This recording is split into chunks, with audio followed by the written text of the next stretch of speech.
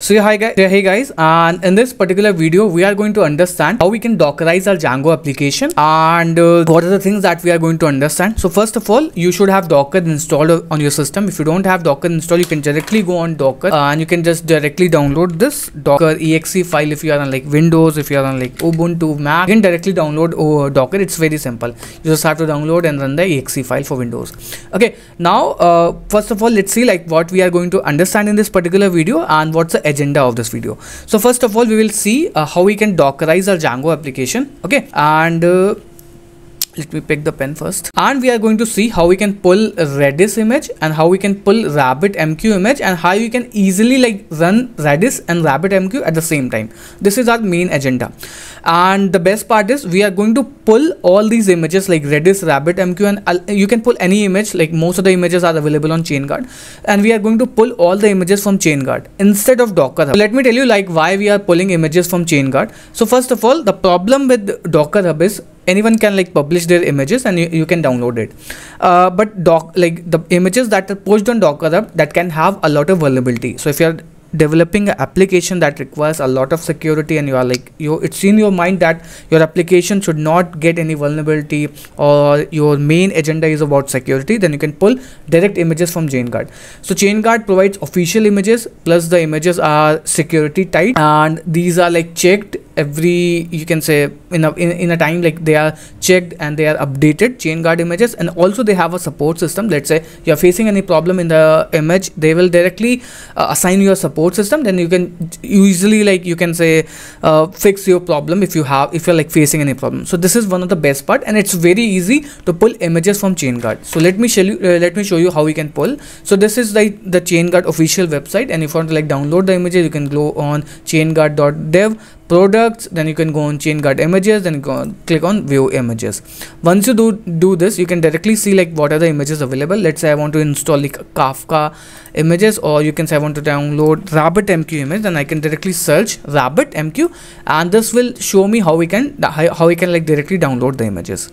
Okay, and you can say docker pull cgr.dev chainguard RabbitMQ, and you can download the latest images, latest dev image if you want to like debug anything, and there are like multiple versions of images that you can pull if depend on your application. And all these images are like you can say vulnerability proofs. You can say in vulnerability, you can see like this image is free of CVE, that is kind of a vulnerability. Okay, now let's go in our application, you can say main Python application. Here you can directly see, let me close all these tabs.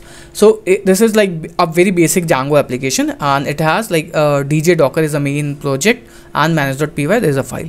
Now we are going to create a Docker file, and to create a Docker file, you just like Docker file. Okay, now we have the Docker file.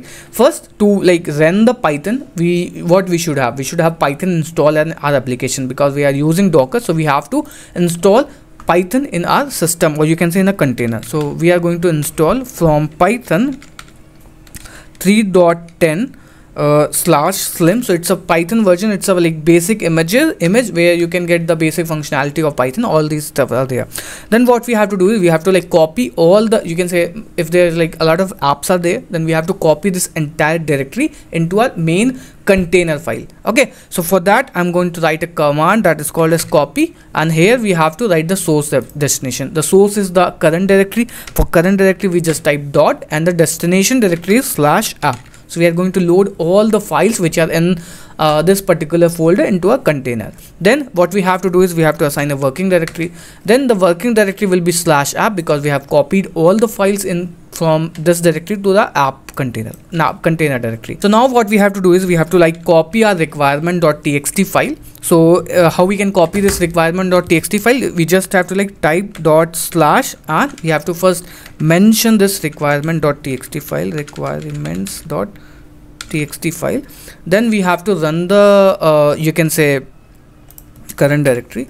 Okay, then what we have to do is we have to run this requirement.txt file. Then we are going to write like pip install -r of requirement.txt. Now everything is set up. We just have to like copy everything to the current directory. Copy source is current, destination is also current. Now what we have to do is we just have to like create this requirement.txt file here, and here we can mention all the things that are required. So currently we are using Django, so first we have to mention Django. So we can freeze pip freeze requirements.txt. okay, now we have the requirement.txt. if you want to like remove anything, you can directly remove. I just want to like Django, so I'm just using this only. Other than that, we can remove everything. Okay, just like this, we have to create a docker compose YML file. Now we are going to create a docker /compose.yml. this is the main file. Okay, let me close this. Let's not close, make it short. So first we have to assign a version. Which version of docker compose file you are going to use? I'm going to use 3 version, which is very popular and very stable also. Now we have to assign services. What is services? Services means what are the things that are going to execute in your container and what makes your entire application. So first we have to write services. So the first service will be a web, because we are going to utilize this web service. Then we have to write build. So what thing you want to build? So I want to build this current directory. Okay, then I want to like write the command, which is the command to execute the server. To run the server, we are going to write like python manage.py run server, and it will be like 0.0.0 and 8000 port number. Okay, if you want to like change the port number, you can mention it. Instead of 8000, we can mention the 5000. In volumes, what I'm going to do, it's like loading your application loading your current directory into a Docker container directory. So for this, what I'm going to do is -of app. Now what we are going to do is we have to assign a ports. So ports will be like 8000. Now we have to write a dependency. So this application depends on 2 things. The first one is RabbitMQ, the next one is Redis. So I have to deploy depends on. The first service is Redis. Now the next one is RabbitMQ. Okay, now we have to create the environment. So environment will be like name and value. So first like Redis host, Redis underscore of host. Then the next one is Redis. Okay, and the next one is port. So the port is Redis. So Redis runs on 6379. So we have to mention that 6379. And the next one is RabbitMQ. So RabbitMQ underscore of host, that is RabbitMQ. Then we have to assign a port, and RabbitMQ uses 56472. Then we have to pull the images, because currently like how you can get the Redis image, because we are not going to install directly. Docker will install everything. So here we have to mention Redis. Okay, then image, and image we are going to pull from this Chainguard. So we can just go here and type Redis. This is a Redis image, and we can just copy cgr Chainguard Redis.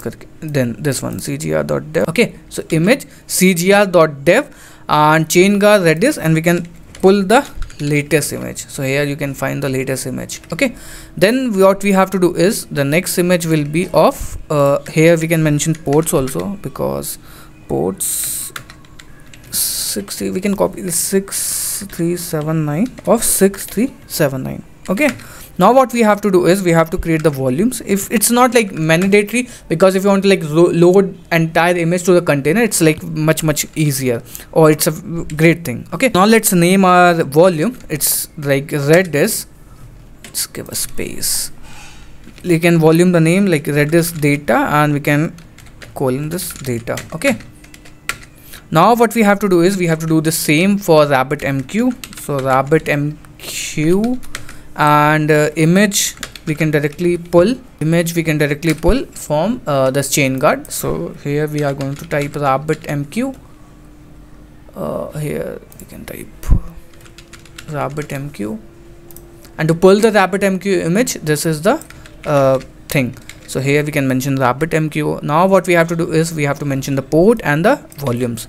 And we can copy this, we can paste this, and the port is there are like 2 ports. First one is 5672. Next one is what, you can just copy this, paste this, and this next one is 15672, and so same we can do this for volumes. It will be like RabbitMQ. Okay, now what we have to do is we just have to like mention all the volumes that we are going to use. Now the volume is Redis data, and the next volume is RabbitMQ data. Now our Docker compose file is also ready. So now let's build our image. So we are going to type like Docker hyphen compose and build. Docker compose validating. Okay, so we have to go in compose. We have missed something. We can go in like Docker compose YML. Okay, so in volume it should be like name and colon. Okay, so now rebuild our image, Docker compose build, and now you can see like it is pulling image it has like pulled the Python image, and it's installing Python. Running requirement.txt. Now I think the build is done. Now we can go in here, we can go in container images, we have DJ Docker web. Now let's compose up. So Docker compose up. Now Redis, you can see like Redis is pulling, RabbitMQ is pulling, it's pulling directly from Chainguard. Okay, and Redis is pulled, RabbitMQ it's pulling, so it will like take little time. So now our Docker compose is up. Now our Docker container is also running, and now you can see like we have successfully executing like two services. The first one is Redis, you can access this on 6379 port, and the next one is RabbitMQ, and our Django application is also running. We can open in localhost of 8000. Here you can see our Django application is also running, and our RabbitMQ server, everything is running. Now you can utilize this RabbitMQ, and you can utilize this Redis also. And same applies to if you want to like pull any other images, you can directly check this Chainguard, and you can find a lot of images are there. You can find AI images also there. CI/CD pipeline images are also there, and for development there are also like a lot of images that you can pick. And for this code, the code is also in GitHub. You can check if you want to like use this. The link is in the description section. Meet you in the next video. Goodbye and thank you.